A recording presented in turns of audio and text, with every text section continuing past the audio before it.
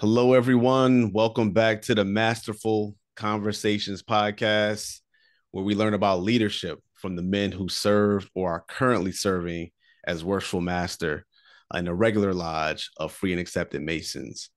I am Brother Matthew Wagstaff, a past master of Eureka Lodge number 36. And I am Past Master Mark Alexander of Sons of Kings Lodge number 123.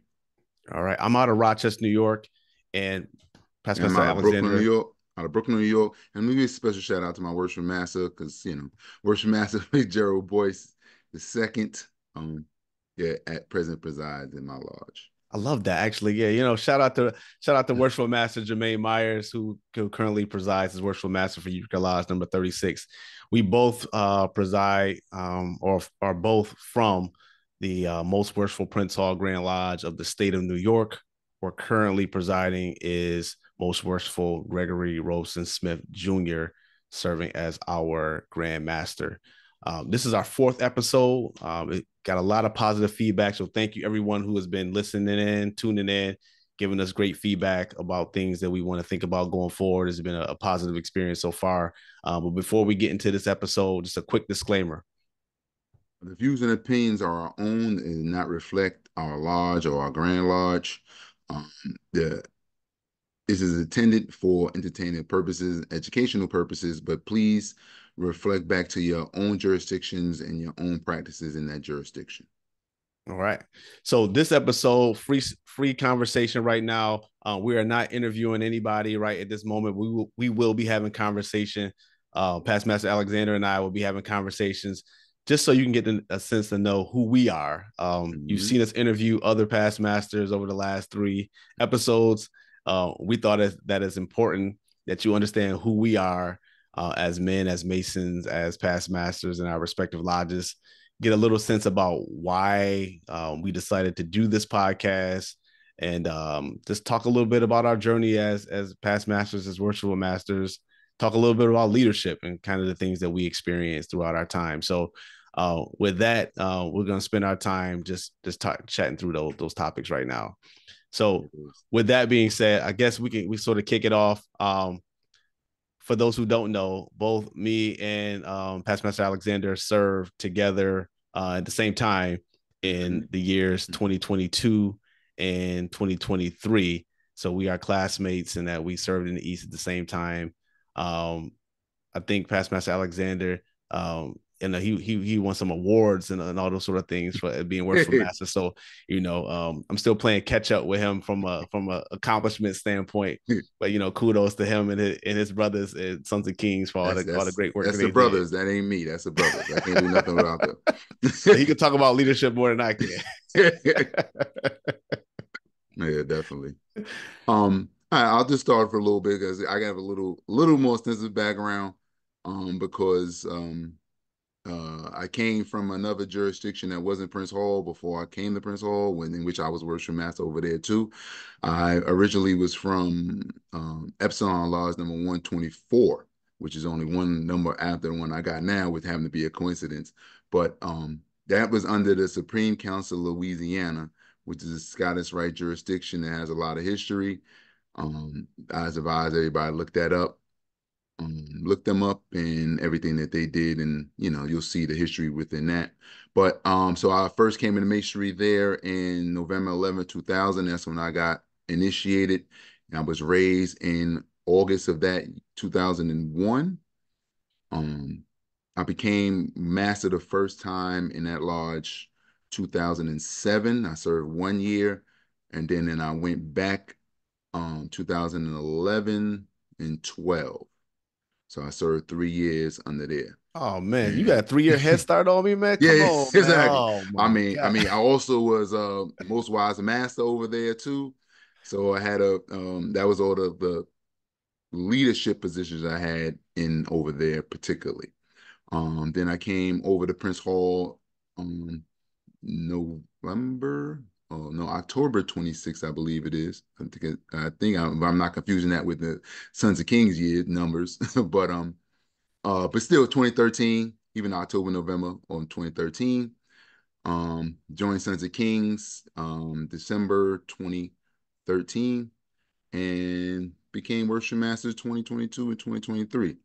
Uh, Definitely was a pleasure being worship master, and I learned a lot. And the reason, this is a little also extra background to let some people know. There's a thing that our particular jurisdiction does where if you come from another jurisdiction and you hold the worship master's title, they can, is up to the Grand Master to allow you to become an affiliated past master. So that's what I came as when I first came over to Prince Hall. I was affiliated past master. So I had the past master status. I was interested in being worship master in Sons of Kings because I felt I had something to offer. I felt that I wanted the experience of being a past master in Prince Hall because it was much more detailed experience than I had in my old jurisdiction. And I just wanted the experience of, being a master here because I definitely knew it was different. So that's the reason why I did it. And the background of being a worship master here and in Sons of Kings 123. Nice, nice.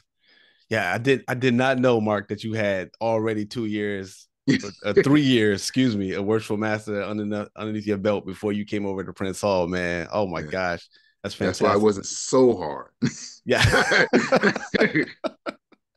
They Yeah. tell you like that first year you don't know anything, second year you're just getting your feet underneath you. So to have that Mm-hmm. already established to a certain extent, I know it's a Mm-hmm. little bit different.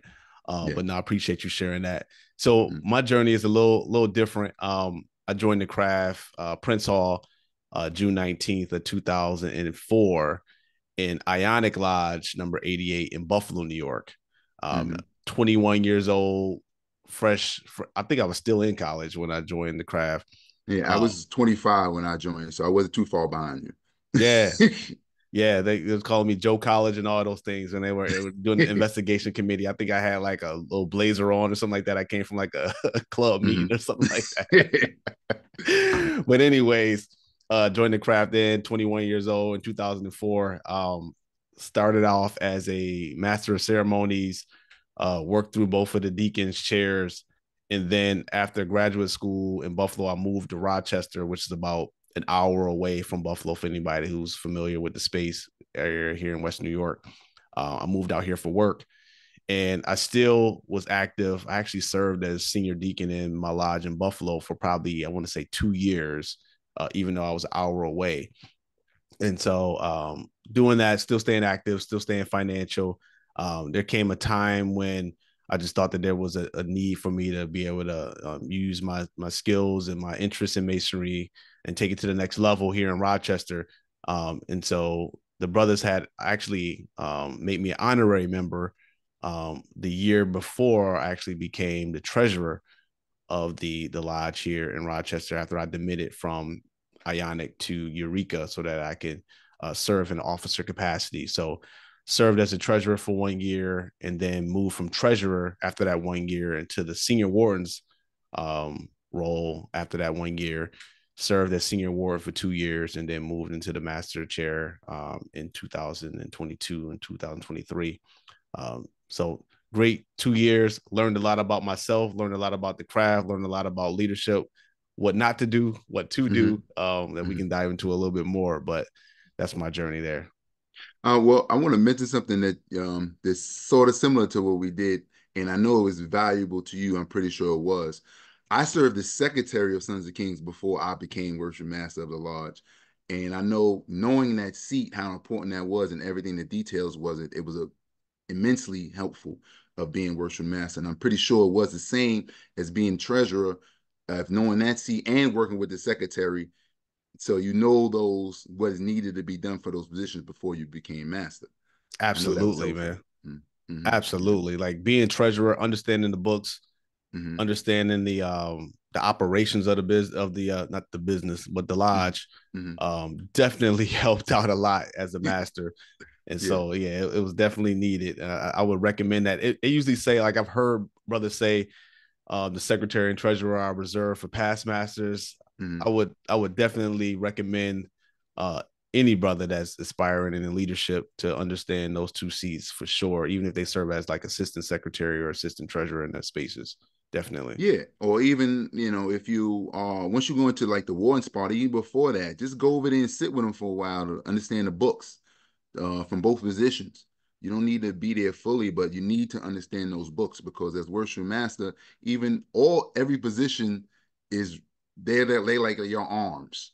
You know what I mean? Yes. Because if anything goes wrong in that lodge, even though it's the secretary's duty, the Grand Master isn't coming to the secretary, Nope. he's gonna come to you. That's true. That's true. Exactly. So it's important that you kind of know those positions. So I would definitely recommend if you don't do it, but by the time you're a principal officer, if by the time you're a principal officer, go over and talk to the secretary and see his Mm, books, and same thing with the treasurer. absolutely. Definitely. And there was Mm-hmm. another thing too, like as I was senior warden, and maybe even when you were a warden on this side, Mm-hmm. um, those 2 years that I sat in that seat in the West, Mm-hmm. I spent some considerable amount of time in this Constitution and in our bylaws. Of course. So there was a group of us, group of our brothers, who actually we dedicated our mornings. At the time, it was our current senior warden, Brother Tracy Williams, Mm-hmm. our treasurer back then, Brother Terrell Brady, and I, also another brother, Kirk Robinson.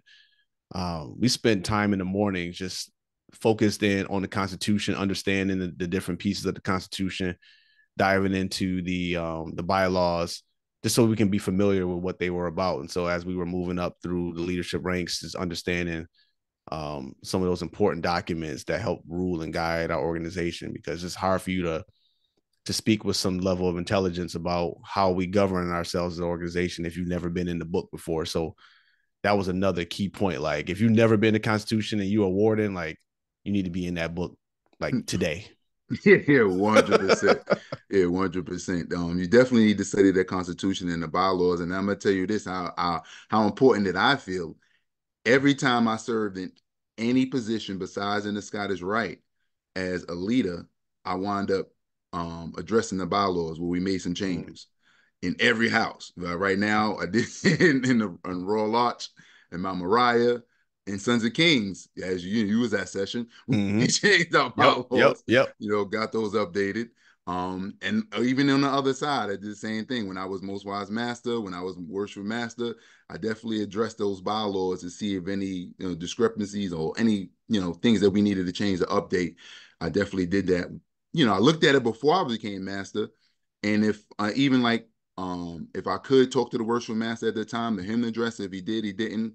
Like in Mount Moriah, we got it started at the previous ex and high priest, and then we finished it out under me. But those type of things are very important. Like I always tell anybody, in order to play any game, you got to know the rules. Absolutely. I stress that too. Same thing at my job. I was a trainer for a while. OJI. I always when I'm training them, I go look at this manual, read that for a little while in your free time, morning, before at work, after work. You have to know the rules for Mm-hmm. anything that you do. You know. Absolutely. Absolutely. Mm-hmm. So before we dive into a little more detail, now that you know a little bit about us, um, just wanted to spend a little bit of time just grounding everybody in terms of why this podcast, why the Masterful Conversations podcast. Um, it really came as sort of a way to archive the history of our craft, of the brothers in this jurisdiction, and brothers in general. We would love for this to expand further than just New York State, if possible. But really, both me and Pastor Master Alexander coming out of the East, having a desire to continue to grow as men and as leaders in this craft, but also to learn and hear the stories about leadership. We see through the various text message threads and other conversations how leadership is just a huge opportunity for not just our organization, but just for us in general as men, Black men, just as a society. And so being able to talk to men who have served in the East, who have served as the head, quote unquote, head of our Masonic bodies, and really understand how they view leadership, we thought it would be important to be able to capture those stories, be able to capture their thoughts, and be able to document how leadership is being expressed through the various men who have served or are currently serving, and then also to archive their voices for future generations. And so I would have loved to be able to have a video image of the brothers who brought me up into the craft, who are no longer with us right now. And so being able to have this opportunity to capture the voices, their likeness, be able to see them speak at this time, so that 20 years from now, 30 years from now, you can go back and say, okay, this is what Matt said in 2024. This is what Mark said. This is what he was thinking at that time. We thought it was just super valuable to be able to capture those. And to be 100% transparent, the brainchild of this particular podcast is 1% Matt, and Matt brought me into the podcast. But as the saying goes, great minds think alike. I'm now from that's the short version of that saying. But to take that short clip of it, I was already doing this type of thing as far as definitely archiving uh, the history of brothers. Because at first, the first thing I did would when I was master, I was interviewed on Zoom my past masters of Sons of Kings Lodge 123, in which I'm still in the process of doing that. I have 2 more past masters I have to do, and Derek volunteered to do me. And then we also had 1 other past master that passed away. So I'm gonna have to do like a group thing with the past masters to reflect and get his side of that. But yeah, I started off doing that, recording that history. And so I have that. And then I expressed, because I expressed the same thing to my 33rd class, the JD Shook class of 2022.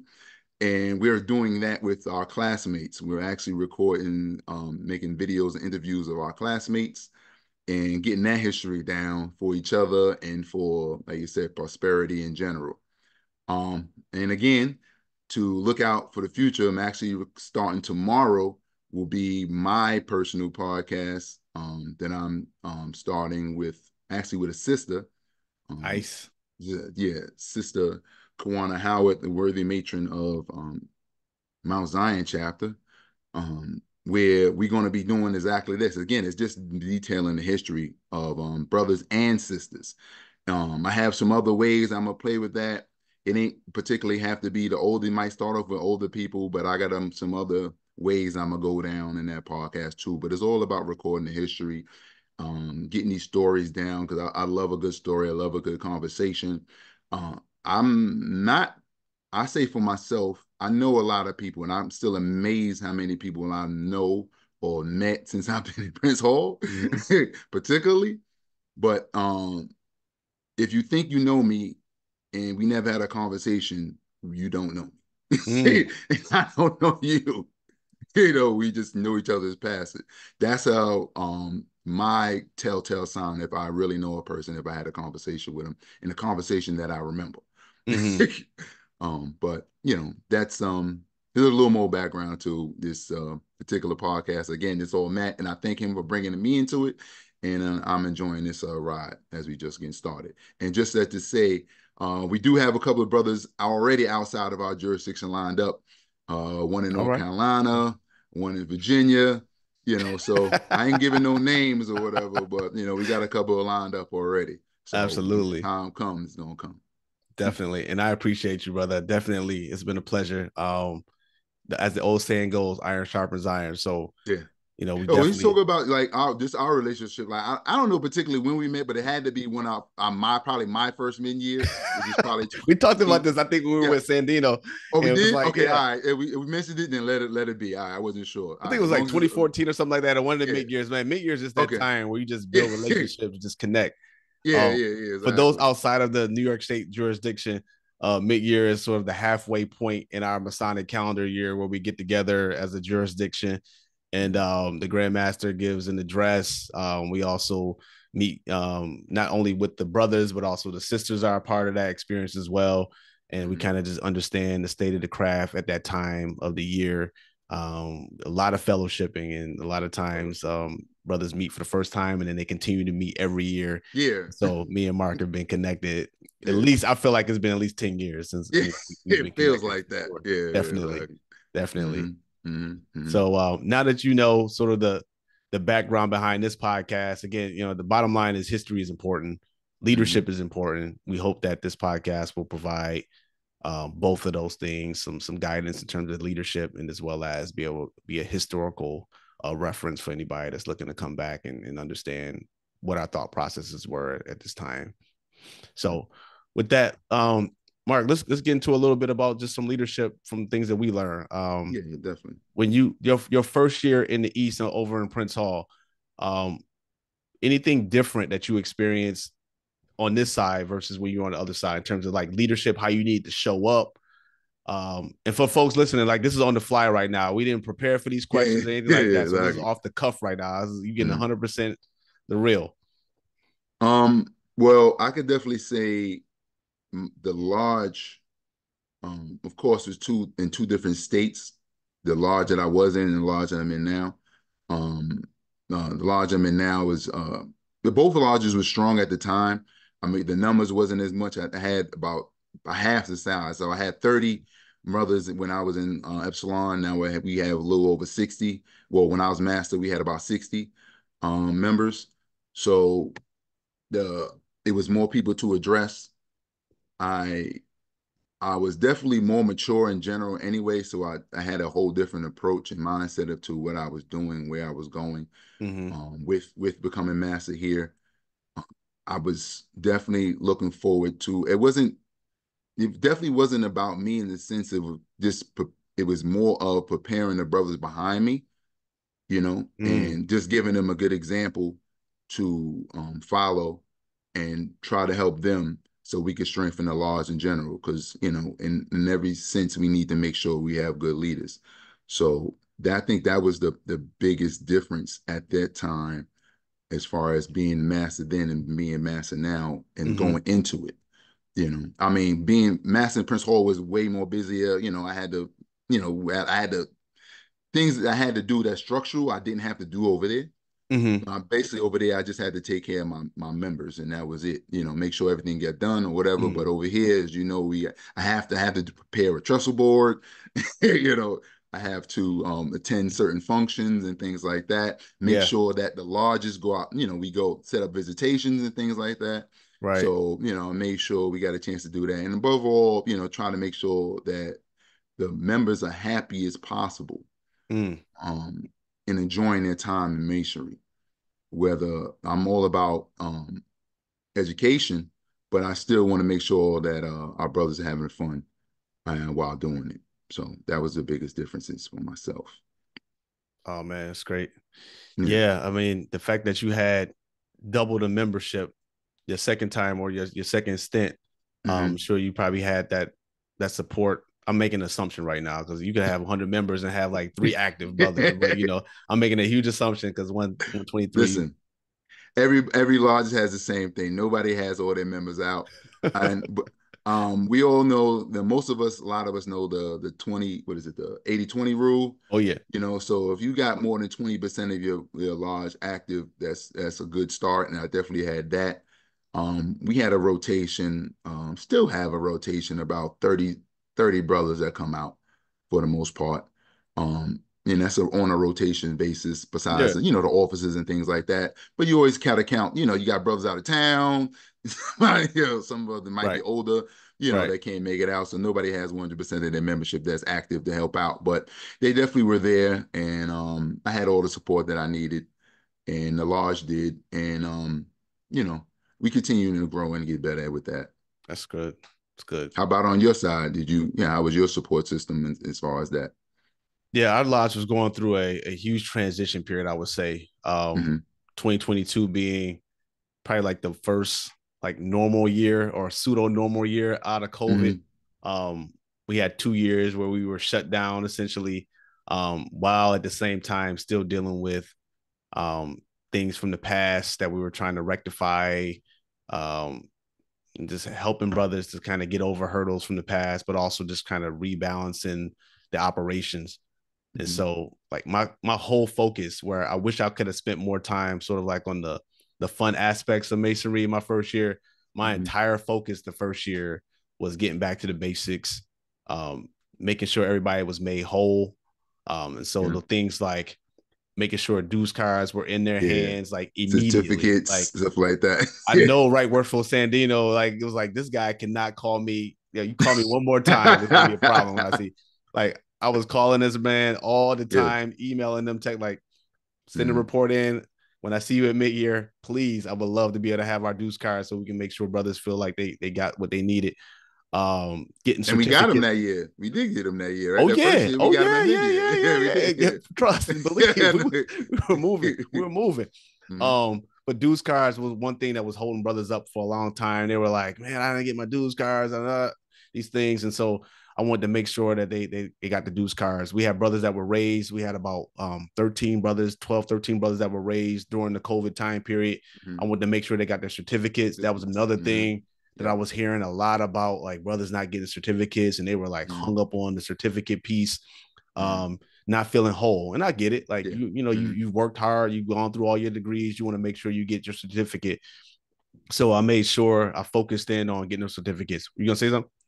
Yeah, I'm gonna say, I mean, I get it, but like for me personally, that's just like I'm just honest, and for me personally or whatever, just do the work. The certificate gonna come, it ain't going nowhere. Because Listen, I know personally, because speaking of that, again, on the other side, when I got my Master Mason certificate? When I was worshipful master. So it took me like 6 years for me to get it, and I made sure I got it.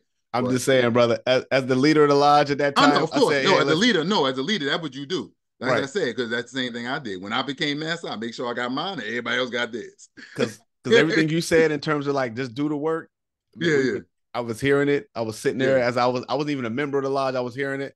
When I yeah, became a member of the lodge, still hearing it. I'm like, okay, we yeah. I got to get you. make this right. So, Yeah, of course, of you course, of know, course. and so I was laser focused on making sure we make sure these brothers have a good experience. And if anybody needed anything that they didn't get, make sure they Mm-hmm. got that.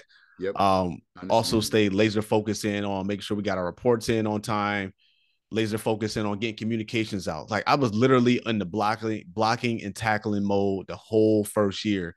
It's Okay. like, do we have mail? Is everybody receiving their mail on time? Mm-hmm. Making sure communications get sent out. I started doing robocalls just to make sure brothers got the I information. got it. All Mm-hmm. this stuff. I Mm-hmm. was spending like $35 a month just doing Yeah. the robocalls and say, hey, We used this to is what do we that, got Sons of going on. Kings. Yeah, you know? we used to do that. Damn, last time I remember Damon Wright, we had the robocalls going on. Yeah, that's when I first Yeah. came in. Yeah. Yep. And then Mm-hmm. just making sure that the ball was successful, making sure that we brought new men into the craft. Mm-hmm. Again, this is all sort of fundamental to me. This is foundational stuff. Like you want to make sure that you handle your business, make Yep. sure that you are bringing in new members, make sure that you are able to raise money so that you can do charitable work in the organization. I had a four sort of pillar philosophy. I Mm-hmm. call it the 4 B's of the beehive. I think brothers who know me You have got seen your four. After you do your four, then I'll say my three. the Go four ahead. B's, 4 B's. Mm-hmm. And it's funny that Right Worshipful Sandino was saying something similar, but he just used Mm-hmm. different words. But the 4 B's are we got brotherhood, Mm-hmm. business, Mm-hmm. books, and Mm-hmm. then we have a building, right? So Okay. it's making sure that we focus in on the brotherhood and Mm-hmm. strengthening those bonds, Mm-hmm. making sure that we stay in those in the business and make sure we handle the business of the lodge. That's the Mm-hmm. charity work. That's the making sure our dues are paid, making sure all our bills are paid, make sure we do charitable work. Third is being in those books, making sure that brothers understand the ritual, make sure brothers understand the Constitution.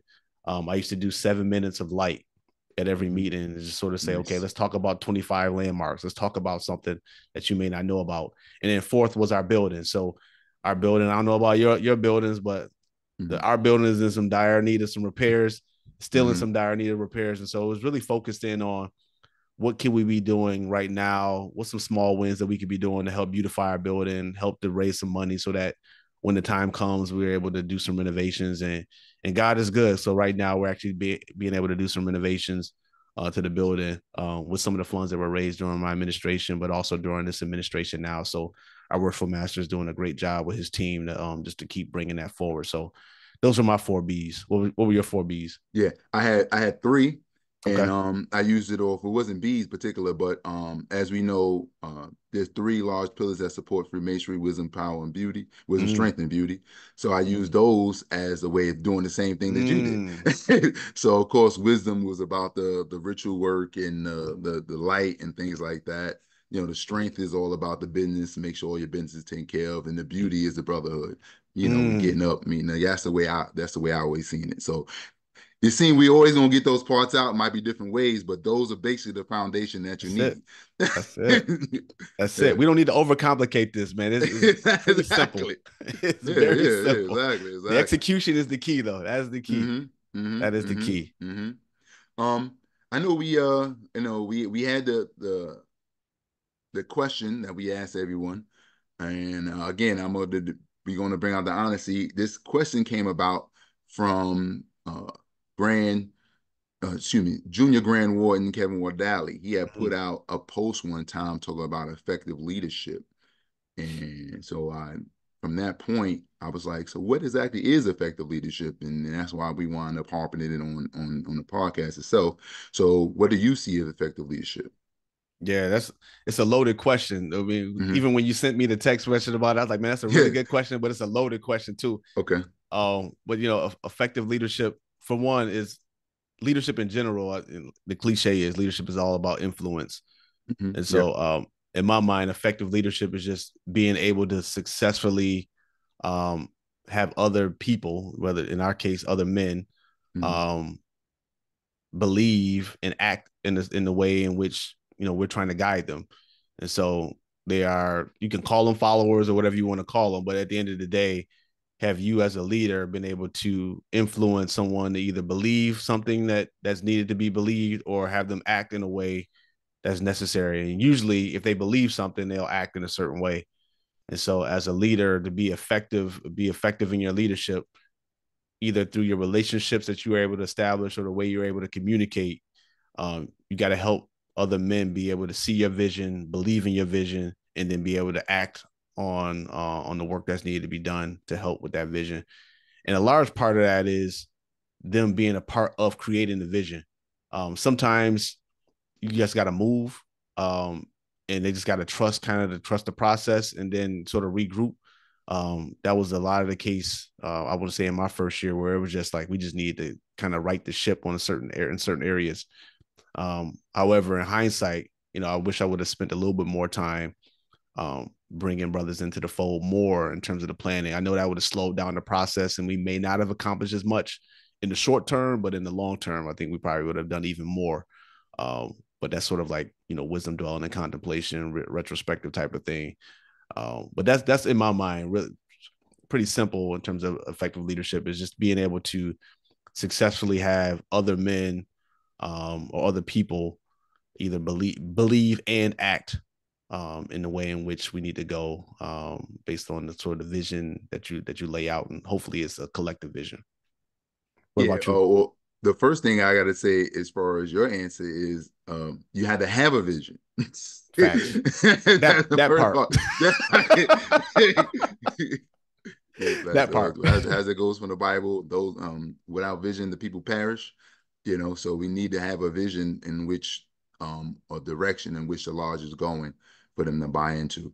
Now, as far as now my effective leadership, again, I knew we was going to say this and ask a bunch of different questions to different people. So I had wrote mine down before we started the podcast because I didn't want to get influences by everybody's answer, even though it can change. But this is my original answer before we started All anything with good. the All good. podcast. All That's right. my original answer. Yeah, for sure. Exactly. So mine was set a good example, communicates goals and the doings of what's going on well, gets as many people they can involved in the works and to train the people behind them. Mm, That's the way that I feel that's effective leadership, because those are the things that's going to lead to the the lodge getting better, or whatever organization or whatever getting better, and for the future, for you also continue on getting better if you lend that training of the people behind you. And of course, you can't do nothing without effective communication. Like you said, in order for them to buy in, you have to communicate to them exactly what it is. Know where they knowing them is a good part of it, because you can see and know how much this person really can do or what he can't do and right. things like that. So all those parts is important. But yeah, that's what I feel is effective leadership. Yeah. And I love the part, and I wish I would have done more of this too. Mm-hmm. I love the fact that you were helping to build other leaders behind you, Mm-hmm. right? Like the sign of a good leader is how many other leaders have you made? What they say, well, Mm-hmm. make Yeah, another something hove, similar. right? Yeah, Like, you said it. Yeah, it is. Yeah, yeah, that's like fantastic that you were intentional about that. And I thought that was a really, really good sign of leadership from you. again, well, as our well, I could say our, yeah, because you and Scottish right too. Our deputy, Hamon Simpson, always, I know he stresses that to me all the time, and I kind of feel the same way as far as like I know I'm not going to be here this long. You know what I mean? Right. Whether it's either in position or, I mean, right now I'm in flux as far as how much I might be involved in information in general, but you got to be able to strengthen the people behind you if you Yep. want this thing to continue.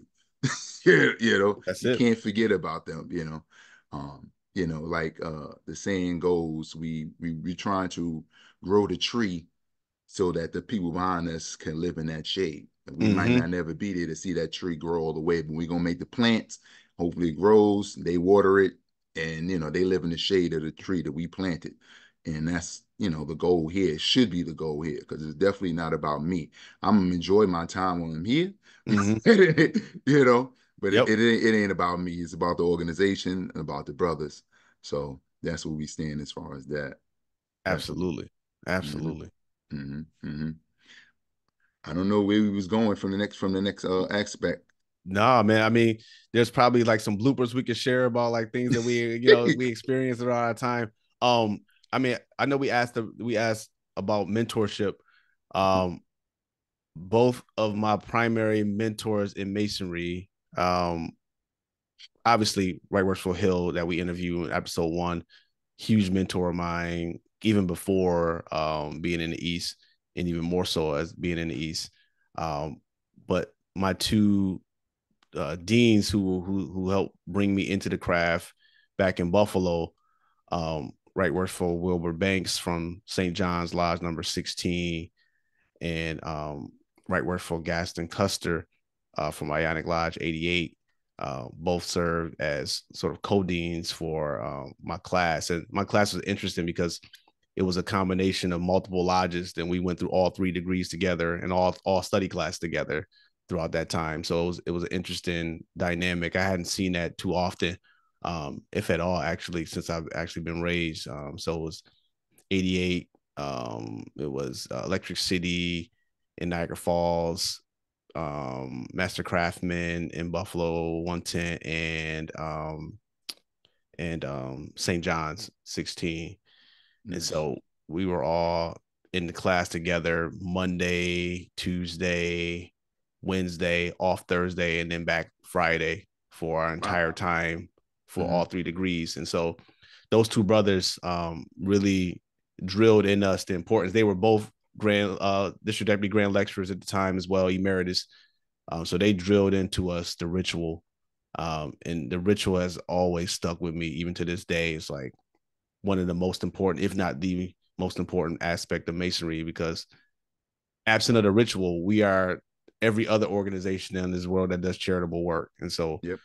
um, when people talk about the importance of the ritual, I say it's the only thing that makes us different than joining the NAACP, or shout out to NAACP or any other organization that hmm does this type of work.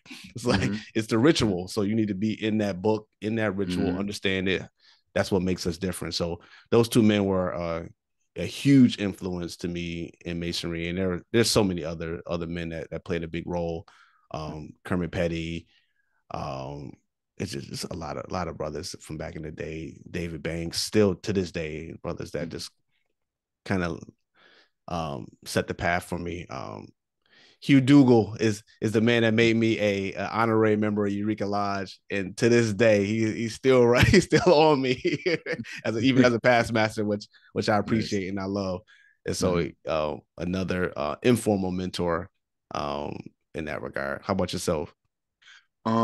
Well, I know, of course, I have mentors again from the other side that actually I would say helped me make me the Mason that I am today. Mm, That's Brother Lauren Whitfield, Brother Walden, and Brother Tim Roberts. Rest in peace. He passed away a few years back. Um, yeah, those three, and they was just a few years younger than me. Yeah, about 10 years older than me, somewhere around that 9, 10 years older than me, about that, somewhere around there. And they actually gave me the fire as far as especially studying history Mm, and masonry itself and knowing the importance of the things like that and the esoteric side. Those brothers actually imparted that into me. And illustrious brother Breedy also over there too. He was definitely a good example for me. And coming over to Prince Hall, um, all the past masters in Sons of Kings Lodge number 123 have been amazing, mm-hmm. definitely supportive. Definitely anytime that I needed them, they're there for me. Particularly, of course, I would say my top two mentors in Sons of Kings would have been Derek Pritchett and Fitzgerald, my current worship master, Fitzgerald Boyce, along with also Eddie Rodriguez and Carlos Rodriguez, the Rodriguez brothers. Those two are the four that I came closest to whenever I needed help, particularly when I was a worship master. Mm-hmm. If I need any advice and things and to that nature, um, I turned to them. When I got my lonely periods, as we mentioned before, how lonely it could be in the East sometime. Yeah. I have Carlos Rodriguez, Eddie Rodriguez, and Ed Maddox. Brother Ed Maddox is down in North Carolina. They helped and guide me through those lonely periods and, help me get through that. But in general, outside of Sons of Kings, also, um, Al Lewis, the second district, definitely. Ledrick Hall, definitely. Um, Alonzo Ivory from the consistory side, but he also taught me some other lessons in for the Blue Lodge that helped me out a lot. Yeah, and then I mean, currently I found more recently, uh, um, as far as like Harmon Simpson and Al E Pass Grand, Oliver Thomas, Thomas Oliver. Let me get that Right. right. Thomas Oliver. It's a weird set of situation, but yeah, those brothers found me worthy to pour into me and spend some Mm. time with me. That's and important though. Like yeah, they don't have to talk to you. Like they literally don't have to talk to you. But when they decide to, it's like, yo, I'm exactly. talking to And I highly appreciate it. Because it helped guide me to make some good decisions and decisions that benefit the craft a whole. And I really thank them for that. So those are mainly I would say my mentors here in Prince Hall. yeah.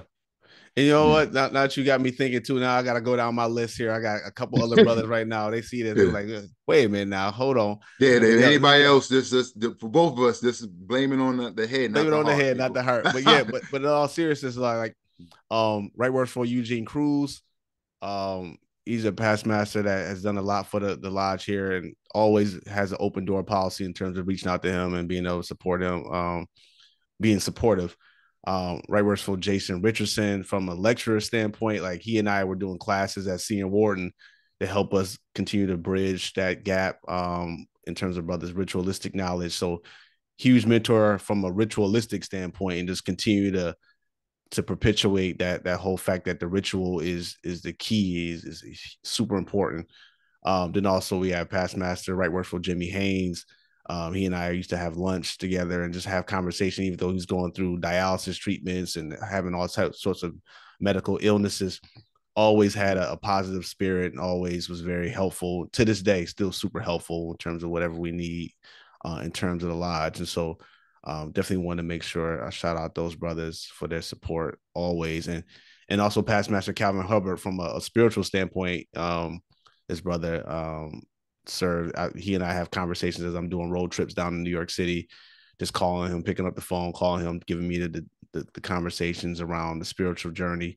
He's a high priest now again in the Red House, but can always call him for just sort of that spiritual guidance. So definitely salute to those brothers. Definitely appreciate and thanks to those brothers who served as a mentor and guide for me personally. Again, please blame my head and not my heart, brothers. It's 20 years in masonry in June. So I'm just trying to, it's been a lot of brothers that have been a part of Mhm. my journey. So I appreciate Exactly. you all, even if I didn't mention your name. Same here, same here.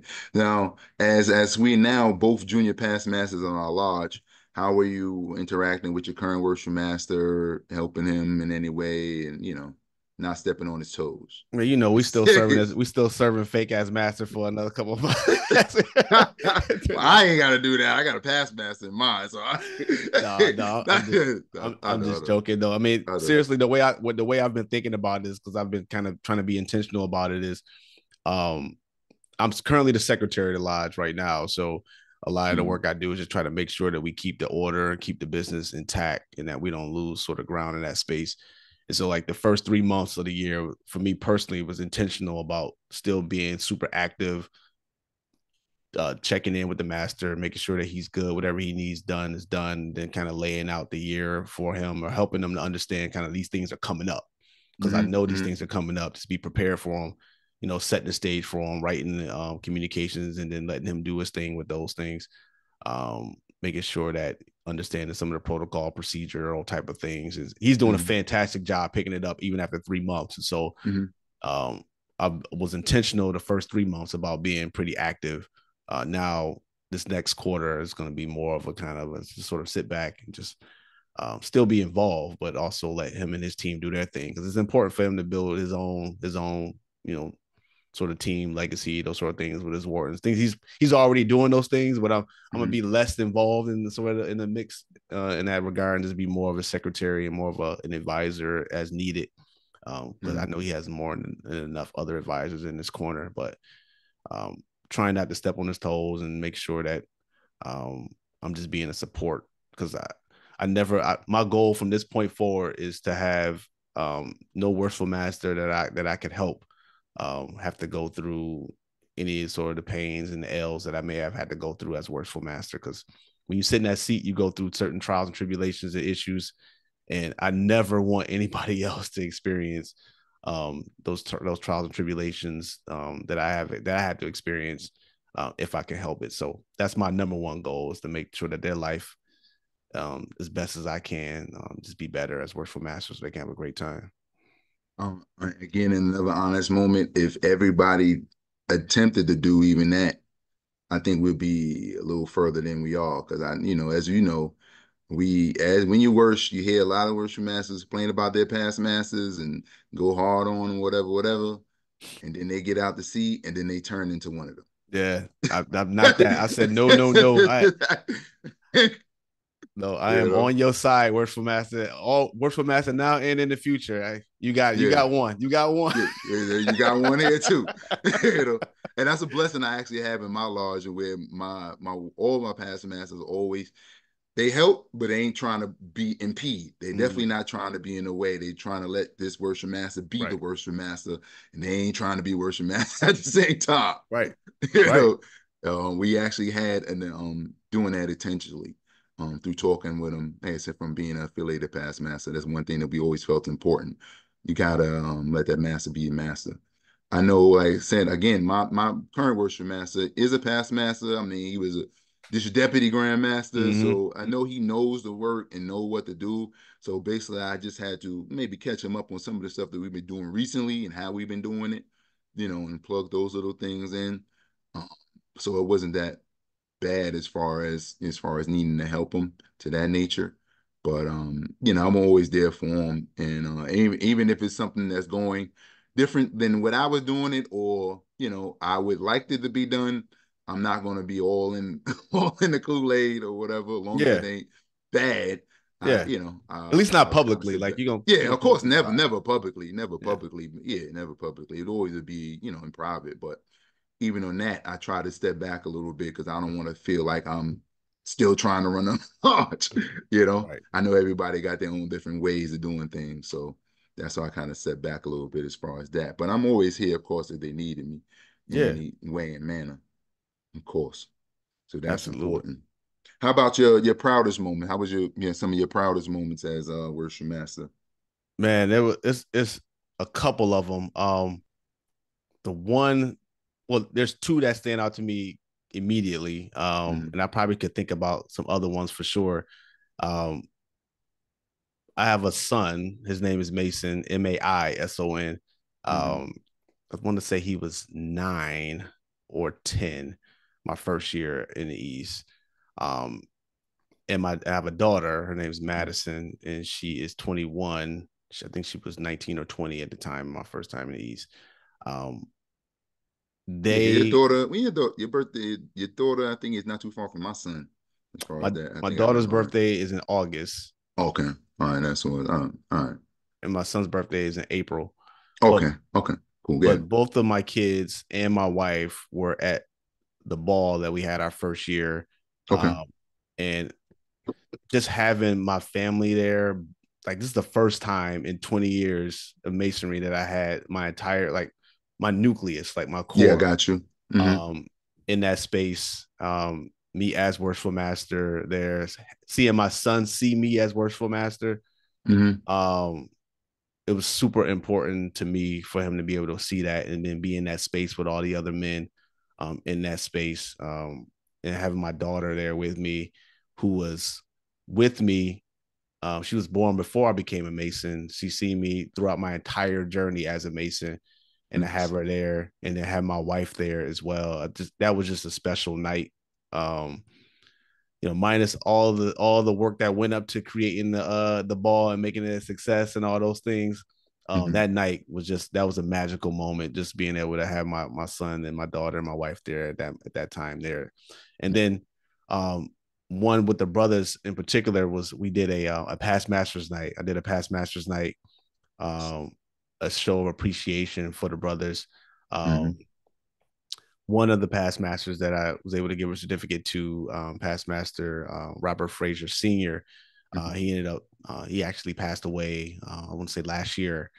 And so that's memorable to me because he had a chance. We asked all the past masters to stand up and sort of give a little bit of information about who they are, um, a little bit of background about who they were. He stood up and he gave us some really good information about who he is because he didn't believe that the brothers really knew who he was to a certain extent. So but also being able to give all the other brothers their past master certificates, and then giving the two past immediate past masters their aprons on that night, and making them whole. I feel like that was all part of that like making brothers whole sort of Mm-hmm. campaign I was on. That was a great night to be able to give them their aprons, their certificates, show them their love, Mm-hmm. that they are respected and appreciated for the time that they put in the East. So those are the two that stand out to me right now. I'm sure that there's a couple other ones that I could call out, but those are the two that like immediately jump out to me. How about you? I had a few, definitely. Of course, this you got to go to the first night, being obligated. Mhm.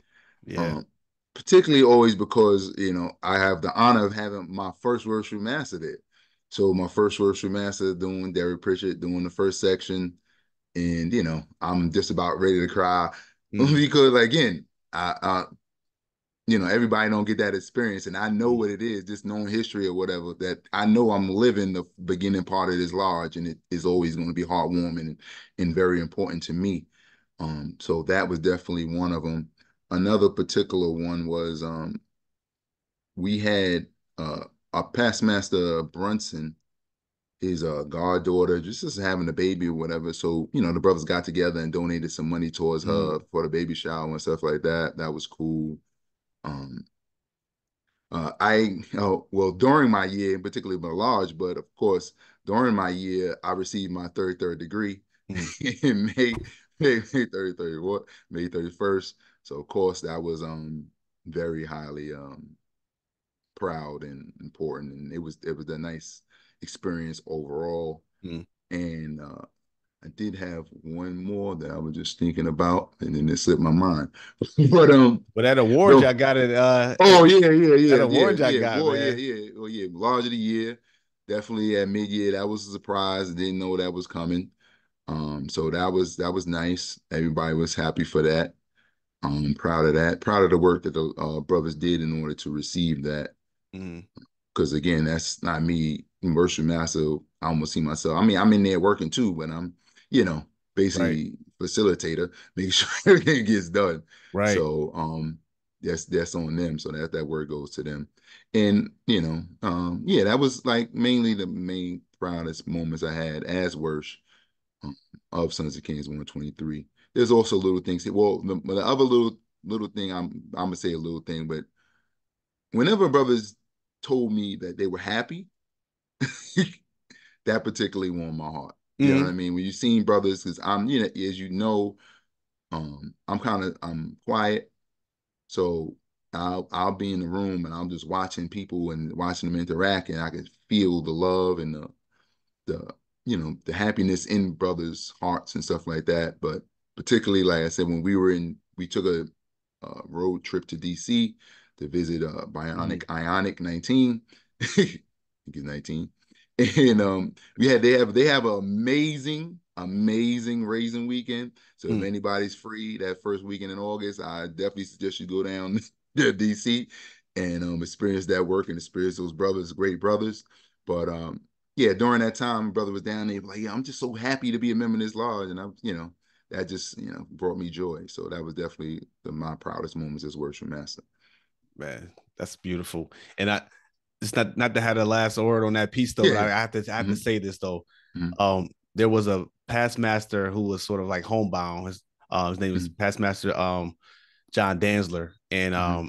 he was brought up almost to say like in dues in arrears, and so brothers that had Okay. not known him, they hadn't seen him, they didn't know him because he was home. Mm-hmm. But past master Hill made it a point to say, no, this brother has been very involved, very active. He's not in the lodge, and he's not in actively in the lodge because he can't be here. Mm-hmm. Um, and he and I actually visited him. We went to his home, and we sat with him. And he was just breaking down masonry to us, and just to see the joy in his face about just having brothers come to his house and talk to him about masonry and all the years that he spent masonry. You look on his wall and it's like covered with nothing but masonry stuff from all the different houses and everything. Nice.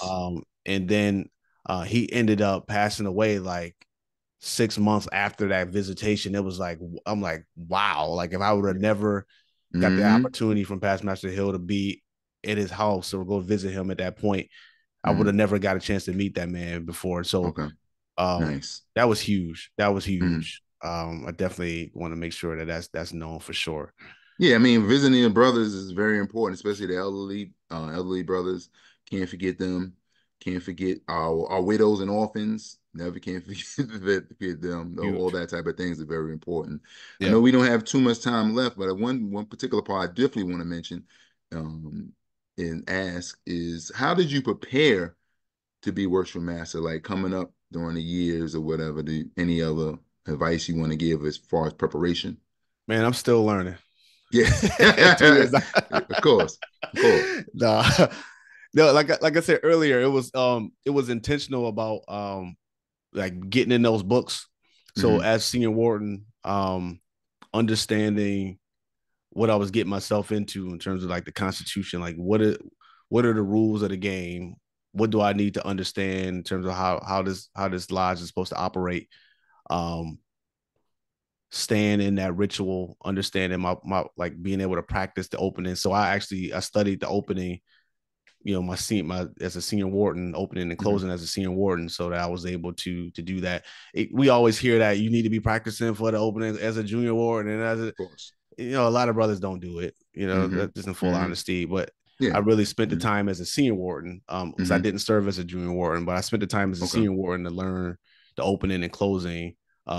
Not so that I could do it if the master wasn't going to be there, because it was during COVID, and like we weren't even meeting anyways. Hmm. But it was to Hmm. be prepared so that when the time came, I'll be able to do my duty and be able to do it well. I'm a Hmm. big believer in not reading out the book and all this sort of things. And those, we can have conversations and debates about that whole 9 yards. But There ain't I no was debate. We ain't supposed to be doing it.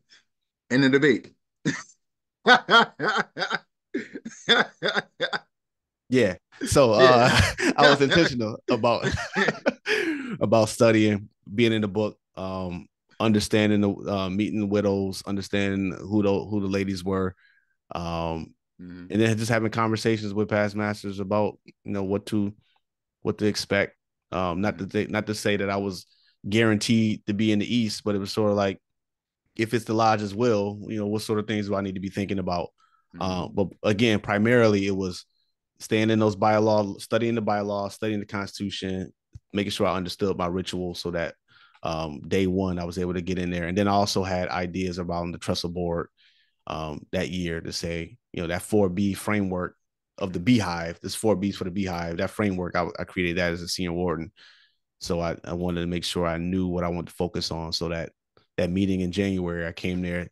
This is sort of the trestle board. We don't need to debate. We don't need to figure this out. This is exactly what the trestle board is. This is Mm-hmm. where we want to focus in on. Now let's figure out what specifically we want to do in terms of programs. But this is the focus areas. These 4 areas. Okay. So that's how I prepared. How about you? Yeah, of course, the Constitution, ritual, bylaws, that's always needed to be studied. So I definitely got into that.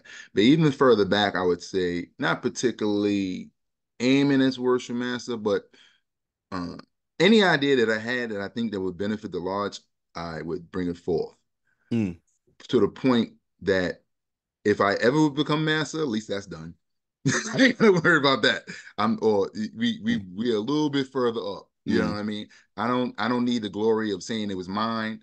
I just need that done, or it should be done in Yes. order to benefit the Lord. So by the time I come to the masses, then I ain't got too much to do. You know what I mean? If I could chill, I mean that's good. To a certain aspect. So I definitely try to do that. That's all part of my preparation to try to Mm, get as much done before I get there yeah. so that by the time I get there, it'll be a little bit easier. Besides, like I said, the Constitution, ritual, stuff like that.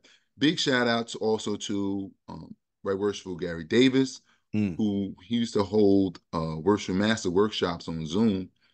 And we went through a whole bunch of stuff so we could be ready to be, or when I think I was currently at the time or before all that time. And it was a big help to get his perspective and just some further education on that. And that was said also, like again, part of preparation is knowing your brothers. mm, So I particularly make sure, well, I kind of do that anyway. That's yeah. another habit I picked up from my old lodge, is trying to know my brothers and call my brothers and keep in contact with them. But growing in just maturing and reading leadership books. Oh, that too, in general. Just reading, you know how many Masonic leadership books I got, or just Masonic leadership books, and just regular leadership books. Right. you know, It um, never ends. It yeah, never it ends. never ends. Yeah, yeah, exactly. Those type of things also was a big help as far as preparing. And as everybody should know me, I'm the podcast king. So I listen to a ton of podcasts, Yes. whether it's about leadership or masonry in general, whatever. That's why for most of the time I have some light to impart, because I learned it or I heard it, either read it from a book or I heard it on a podcast or something to that nature. So those are the many of the things that I did in order to prepare myself for Worshipful Master. Hmm. And I would, suggest the same to brothers if they can, to definitely get prepared. If you want to be Worshipful Master of your lodge one day, begin now. I don't even care if you're not in a position, if you don't have any office at all. If you're ready, if you want to be Worshipful Master, not saying that you might ever be, but you should always get yourself prepared to be. And then most of the time, if you get yourself prepared to be, you will be. At least Because closer than brother, you would if you yeah, weren't exactly. prepared. Exactly. Most likely, like I said, most likely you will, unless you got some type of funky attitude or something like Mm, that that's turning brothers off to something to that nature. right. Other than that, you probably will be, because the past masters will see your work, and they will, again, they most of the time, if they're good brothers, they'll pour into you and guide you and help you get to that positions. And your brothers will have the confidence in you if they know that you know what you need to know, Right. and they will elect you those positions. Right. And we should, I'm always at the point of, if they didn't, if I was never worshiping Master of Sons of Kings, hey, I was never worshiping Master of Sons of Kings. It would have been Sons of Kings lost. That's where I look at it. I mean, not that's not a big ego thing, but I brought a little something. Yeah, you brought So value. yeah, Absolutely. so I'm saying I had some value to bring, and that's how I kind of think of any position within the craft or whatever. If y'all don't want me, hey, then I got more time with my family. Yeah. And Try. speaking of family too, like anything that you need to do to kind of set yourself up from a like leadership of your household. Oh yeah, yeah, definitely. I mean, in our particular jurisdiction, and I'm pretty sure in others, is always particular events and things like that that you have to attend once you're a principal officer and stuff like that. So you should be preparing your family as you go along in those seats, right? Hmm. I know I always had fell off, and now that the boys a little bit older, well, they grown now, 22 and 18. But when they were younger and growing up, I had a whiteboard and a refrigerator where I had all my meetings at, things like that. So everybody knew where I was going and what was Mm, going on. So the family knows exactly what it is. I mean, they were younger too. They was also involved in Knights of Pythagoras. right. My younger son made it to Master Night, and my oldest son Shamal made it to Senior Night. Nice. But they both in the ball. Actually, Jalen was junior grand night for the state for like a year. So Y'all all working in the craft. I love it. Love it. yeah, they did their thing for a little while. So that was cool, and I enjoyed working with them in the Knights of Pythagoras when I had the time. But yeah, definitely you need to get your family prepared for that the time that you're going to spend in the craft and let them understand that. And then, that's why I said I did my 2 years. When I went in, I said I'm gonna do no more than 2 years. Is Mm, I need to step back from my family, especially coming out of COVID. It was kind of hard because we were spending a lot of time at home. right, right. you know, then you had to come back out and get back into the works of Freemasonry, spending the time away. But you got to always make sure you find a time for the family and make sure they know what's going on, so that you can have the right mindset. Because if your family is in disarray, you're not going to be 100% there for the craft. Not at all. Absolutely. yeah, That's yeah, the truth right there. If home ain't right, and everything else sort of falls by the wayside. So I agree yeah, with you exactly. 100% there. Trying to remember that ritual, you won't. It won't happen. Nah, nah, it don't hit the same. It don't hit the same if the family ain't right. exactly, exactly. Yeah. So, So, so I know we are. I think we had our time. This is an extended yep. version. So Hmm. appreciate everybody for staying tuned in. If you're still tuned in, but I definitely wanted to ask you if you have any sort of parting words about like what you learned or like key takeaways in terms of leadership from your time in the East. Anything that stands out to you in terms of how you grew as a leader or things that you are still working on in terms of a leader. Um, what do you think this podcast could do to help others as well? So, sort of parting words in terms of leadership, but then also hopes for the podcast.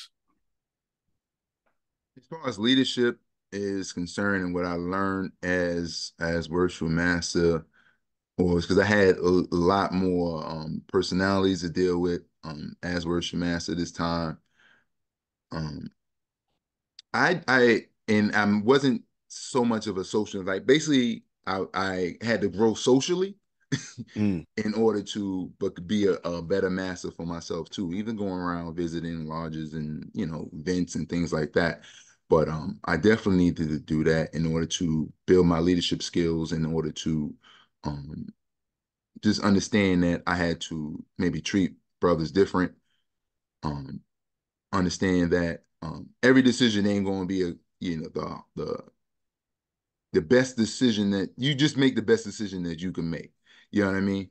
um with the information that you have, and then you make that decision. And some people might not like the decision that you make, but you gotta kind of live with it. And if and then you move on from there.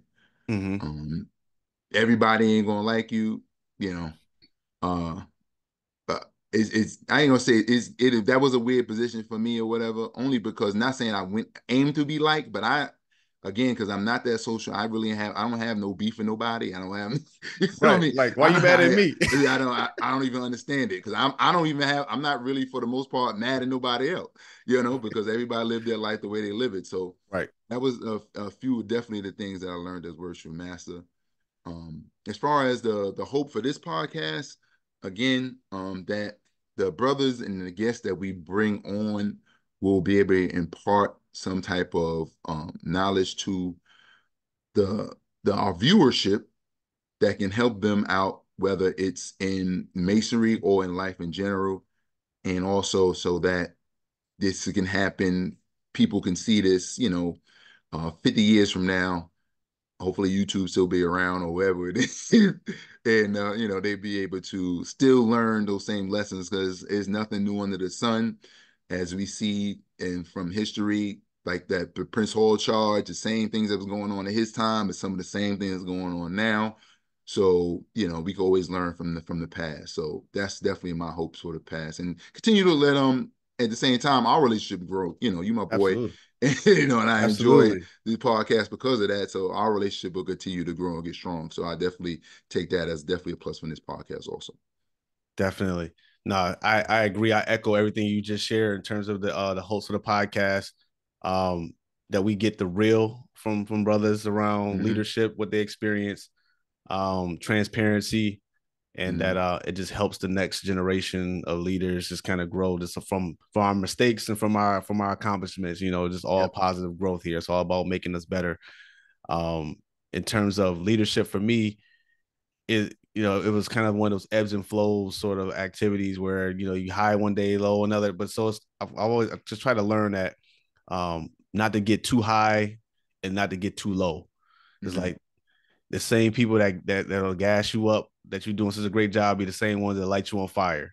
So it's Yeah. like don't Yeah. get too high on the successes, don't get too low on the downturns. Just try to keep it even, keep executing, keep doing the work, Mm-hmm. keep showing up consistently, um, and then just be the type of leader that you want to have.